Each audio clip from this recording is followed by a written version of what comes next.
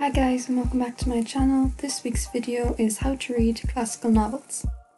As someone who genuinely enjoys classics, I get asked about this a lot, either by people who are too intimidated and don't know where to start, or by those who were forced to read them at school and now hate it. So here's a quick guide on how to read classical novels. Tip number 1 is pace yourself.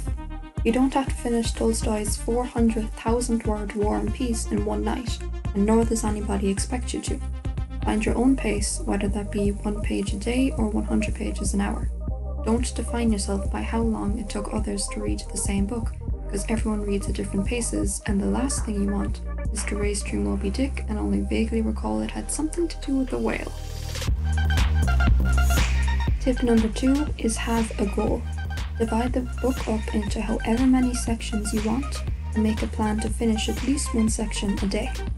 For example, Wuthering Heights has 34 chapters, so you could decide to read a chapter a night and finish it within a month, or you could decide to read 30 pages a night.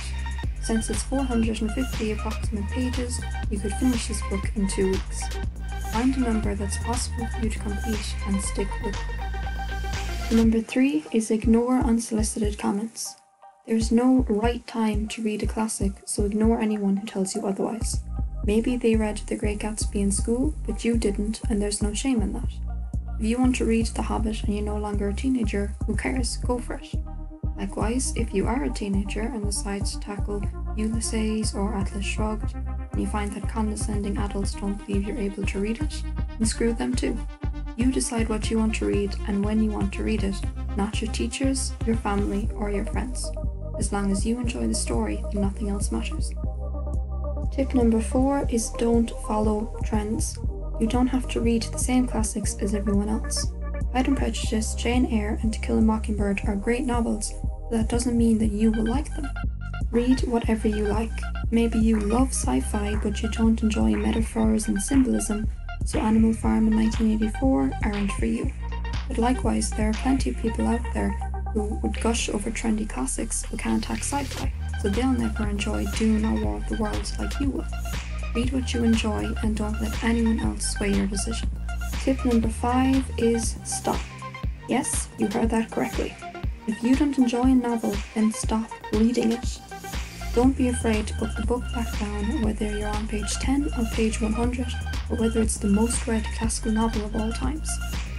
There's no shame in stopping partway through a book. You're not giving up or failing. It's simply you stopping something that you don't enjoy.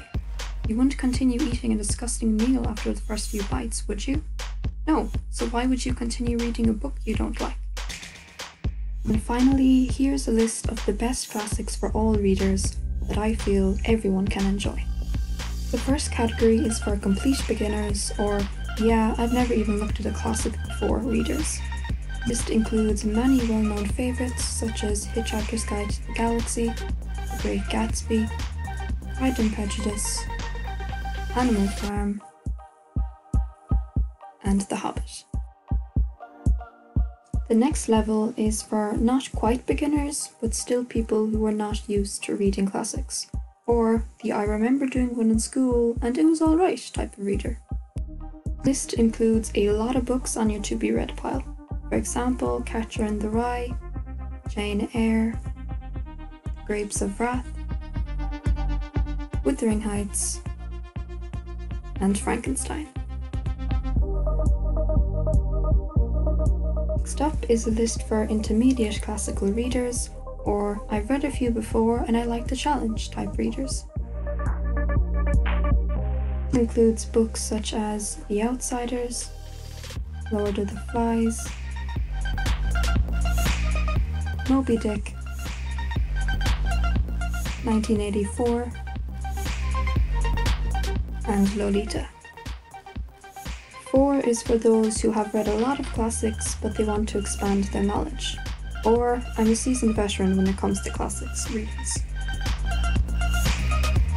This includes novels such as Atlas Shrugged, Phantom of the Opera, Anna Karenina, Don Quixote, and The Count of Monte Cristo. And finally, the last group is for advanced readers or I hate life and I want a book to represent that type readers. These are books that only the most seasoned veterans of classical readers will enjoy. It includes novels such as The Art of War, Les Miserables, Crime and Punishment, War and Peace, and Ulysses.